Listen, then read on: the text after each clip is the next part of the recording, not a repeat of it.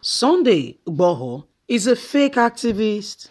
Igboho Abiodun should step down as the governor. Our youth demand. Nigeria, this country is a joke.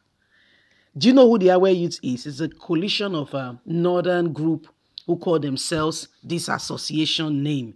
Okay, so they're advocating for Fulani herdsmen. Nobody cares about the life and property that has been destroyed in the south and why Fulanis all of a sudden has become terrorists. They are not calling them their real names. So I don't know, all of a sudden.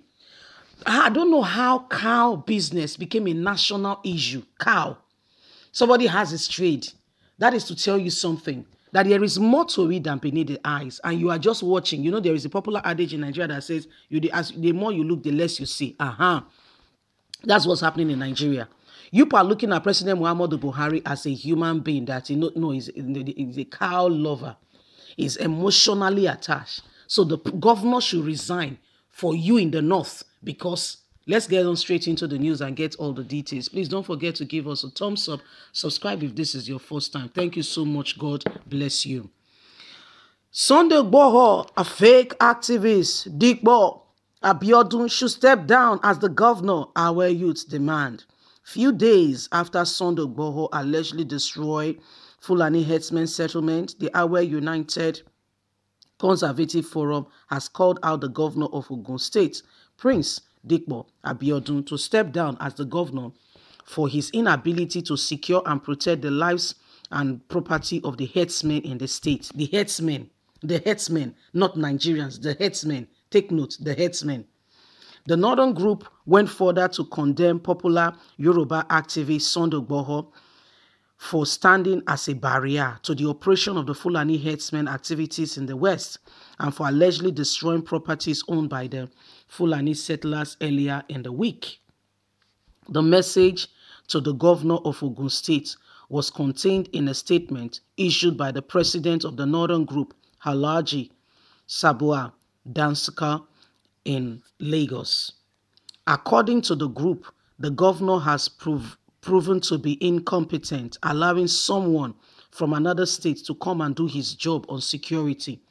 He cannot protect the Fulani herdsmen in his state. He cannot make sure that they are secured. Therefore, he has no reason being the governor of the state. He should step down. Sunday Igboho has now become their tool to be using. We will deal with him.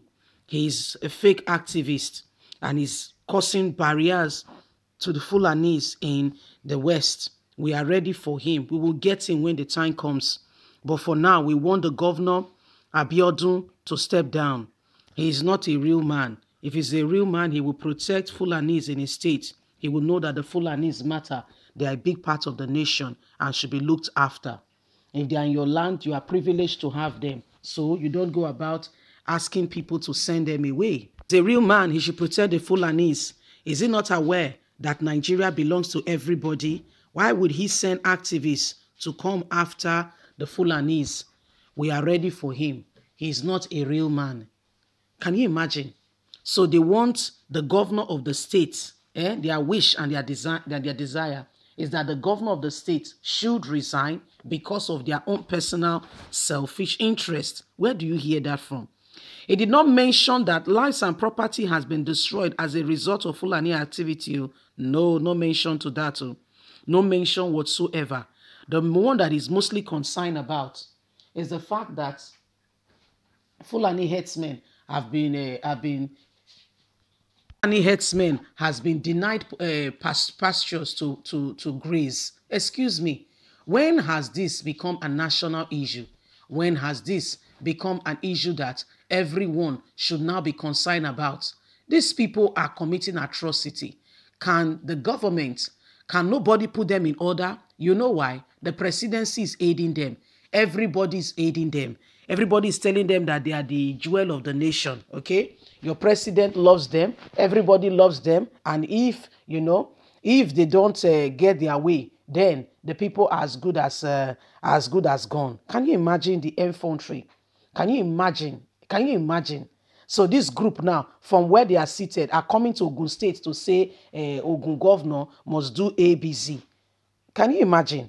See, Nigerians, we all need to stand up. And Dikbo, Governor Dikbo, Prince Dikbo, needs to also stand up as well. He openly denied Sunday, telling when Sunday finally came to help the people that have been,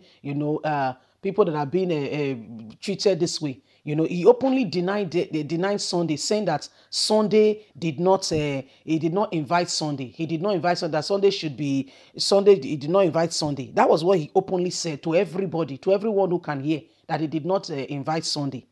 Although he denied Sunday, but Sunday still went there to help the people.